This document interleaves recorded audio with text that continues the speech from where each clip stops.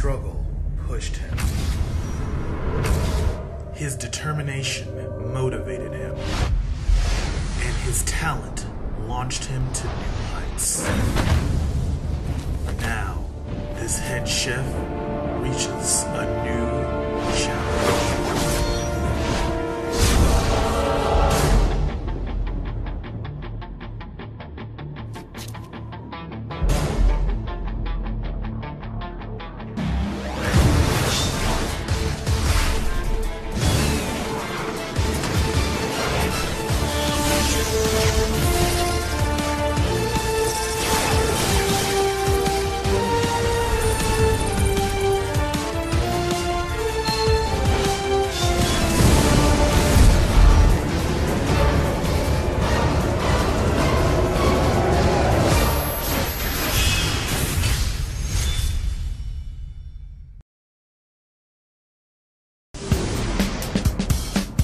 What's up, everybody? We're at 195. Told you, salt and pepper, dude. Two opposites, but damn, dude. Today we're at the farmer's market. We're checking out all the nice products that we have local, right?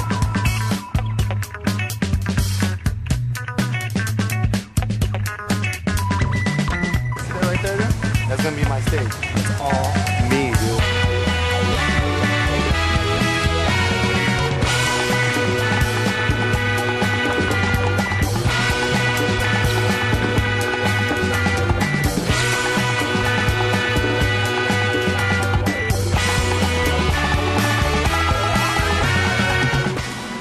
Regular quesadilla with guaca salsa. The guaca salsa consists of avocados, a little bit of juice from the jalapenos, from the nachos, and cilantro, and just a pico de gallo, which is just tomato, cilantro, white onion, and salt and pepper. A little bit of garlic. That's it.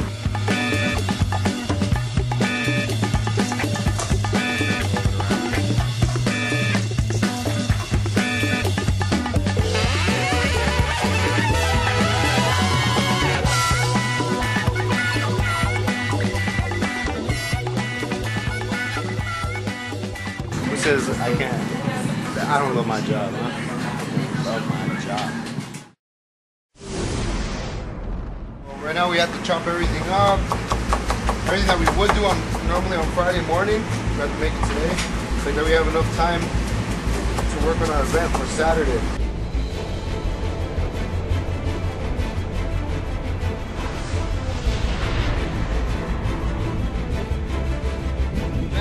With chocolate, we have to make 3 courses, 20 minutes each course, and they all have to consist of chocolate. Taste, presentation, you use the chocolate, you use the citrus.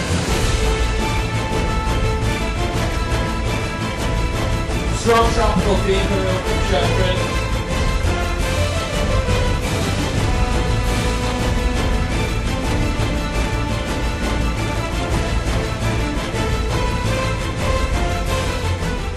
My comment on this dish is that I think it's more of a garnish than integral to the dish, but it's delicious, Chris. Thank you very much.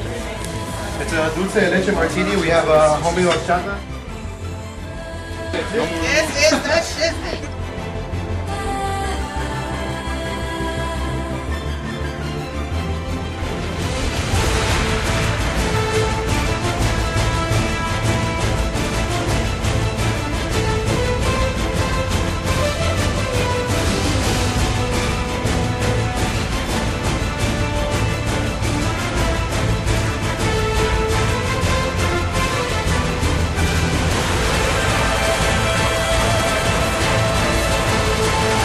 It's really, really good out here.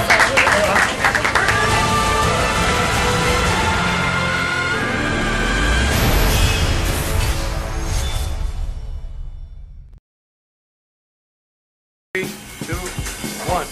Okay. Hey, yo, Justin, I just want to say thank you for all the hard work on camera. You guys got it. You guys did it. And also to Cali Cupcakes that we have in the house. Thank you very much. No, Cali Cupcakes. Cupcakes. Documentary reality show, right? Shout out to Captivating Catering, that's my catering business, and Cali Cupcakes by Stephanie Jones. Come on, let's go talk to the customers. I'm gonna flash the logo right on there about 8 times.